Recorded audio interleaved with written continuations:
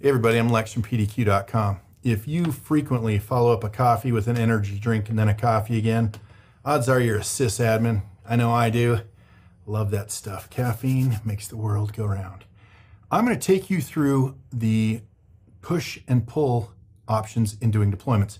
Now let's just go see where you can make that setting or change that setting. If you go to Options, Preferences, and you go to Performance, boom, right there. Copy mode, push and pull. So what is the copy mode? First of all, copy mode is how do we get the install files from the console or the file server to the end node to be installed.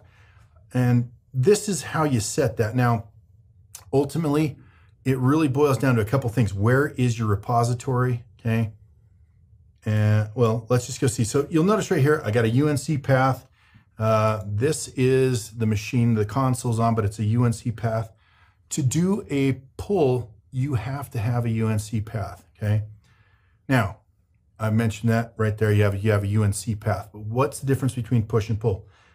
So again, under performance, if you go to push, basically what it's saying is, okay, here's the console, right? I'm gonna push all the deployments from the console, which, you know, I mean, it's great if all your install files are on the console. Now, if they are on a file server, they've got in a push mode, it's going to copy them to the console and then back out to the end node. So you notice we got some network traffic. Not necessary. If you've got a file share and the files are located on a file share, it's better to do a pull. And you just set this here. What that does is instead of copying the install files to the console, then to the end node, it sends the instructions to the end node, says, okay, go over here and pull the install files. So there's one copy as opposed to possibly two.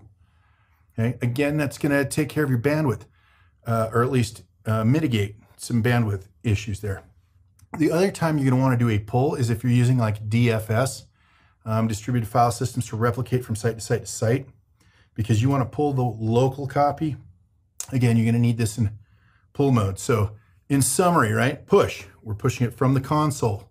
All right, so if it's on a file sharing, you're in push mode, it's going to copy to the console, then to the end node. In my mind, that's too many copies, right?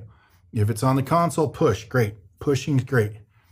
If it's coming from a file share, you need to pull it. Send instructions to the end node to grab it from the file share. Okay, and then again, DFS. Once again, repository. It's all about where the location of your repository is. Always, always, always, guys, it's best practice. Use a UNC Path where you can. And then you should be good to go. I'm Lex from pdq.com. Thanks for watching.